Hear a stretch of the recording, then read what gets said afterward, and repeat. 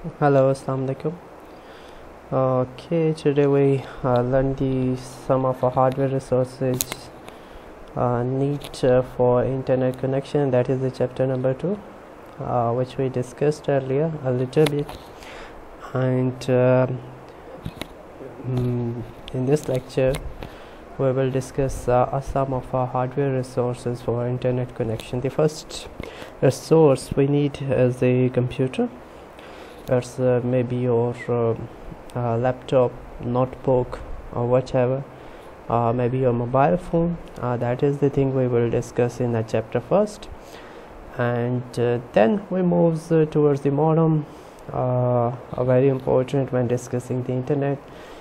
And then we have some parts available. For example, we have a fiber cable, we have a copper cable available. We have some of the wireless resources also available for internet connectivity. And then we have some of our devices also included, the switches, routers, the internet service providers. So one by one we discuss these ideas. Okay,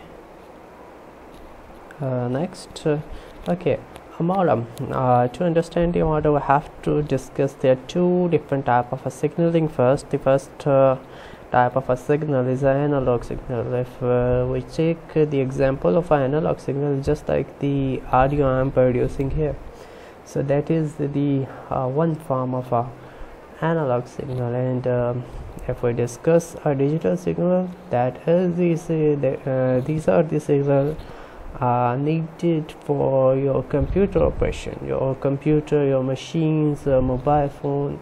Every electronics component are working on a digital signal, but the humans are producing the analog signal. An analog signal is also good for a longer distance transmission. If we want to travel a signal from for longer distances, then we prefer an analog signal. And at the receiving end, we convert these analog signal into a digital signal, because all the equipments are working on a digital level.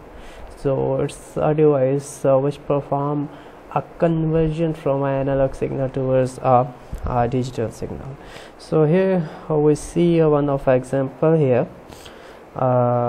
In this example, we have a modem available, and a computer here at a location A is producing a sum of a digital signal, and then we have a one device which convert this digital signal for a longer distance transmission. So here we have a telephone network, so that is a longer distance transmission, so we need a conversion from digital to analog signal. So we have a modem here, and then after the converting into an analog signal, the transmission is done through maybe a fiber cable, maybe a copper cable. And then on the receiving end, you see here again A to D conversion is available here, the analog to digital conversion. And again we need a one modem here, and then the digital signal comes at your desktop computer or mobile phone, whatever you are using. So this is a device which do this two types of operation. The one is a digital to analog conversion, the second is a analog to digital conversion. So, and that is the reason this device is called a modem, because it perform a two operation. The first is a modulation, that is a digital to analog conversion. The second is a demodulation, which is a analog to digital conversion. And if we combine the first two words of a modulation and the first three words of a demodulation, so that becomes a modem. That is a way of representing the conversion, the modulation and demodulation. It's just two words from modulation and just first three words from a demodulation.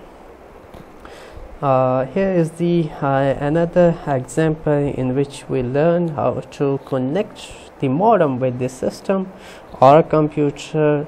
So in this picture, this is one of a representation of a telephone line system. So we have a one wire coming at your home, and that is our phone line wall jack available. One wire is coming at your home, and that one wire is splitted by using a splitter into two parts. One part goes towards the modem, and then modem doing A to D conversion, and then this signal moves towards your computer by using one of Ethernet cable. So that is a modem here which performing A to D conversion, and then second part of a wire goes towards your phone through one of a filter here. Why we need a filter? Because the signal coming here is consisting of three type of a signaling. The audio, video and data signal is coming at your home. So some of a data signal moves towards your computer, the remaining audio signals is moves towards the phone by using a filter. So filter is just one device that filter out the contents, required contents, and in this case the required contents for a telephone is audio signal. We don't need a data signal for your phone, so that is the reason. So that is a separating device, that is just a filtering out the content here.